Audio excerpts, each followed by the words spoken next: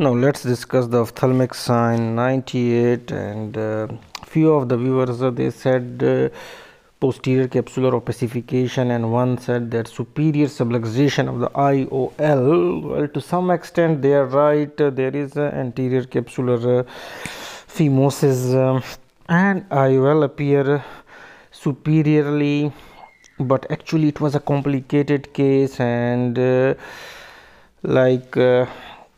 here I am showing you that if you give a nix in the pupil in order to dilate it, because this pupil was resistant to dilation, and surgical sphincterotomy cuts were given to dilate the pupil per op, then that's how it looked post-op. The patient is happy. There is a little bit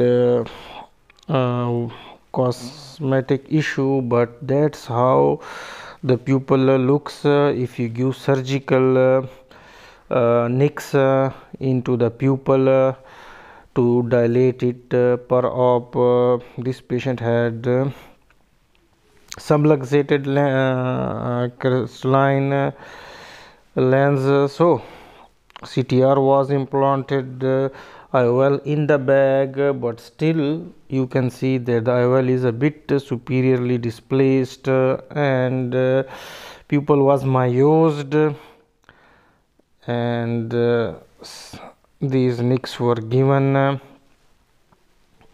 and there is no photophobia or any symptoms due to this slightly irregular pupil, but one way to dilate the pupil is to give a small nix, and with time it becomes regular, though not functionally vibrant as usual.